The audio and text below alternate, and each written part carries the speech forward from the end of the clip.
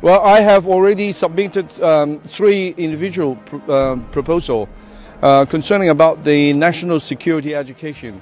It is necessary, and actually under the existing national security law, that it is mandatory for the SAR government to take the initiative to promote the national security education.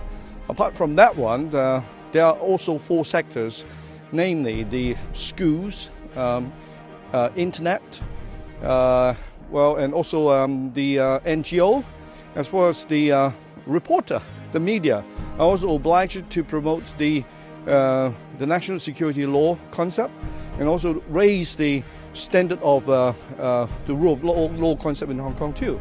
So my proposal are basically concerned about national security, individuals' rights, and how to protect the laws in Hong Kong too.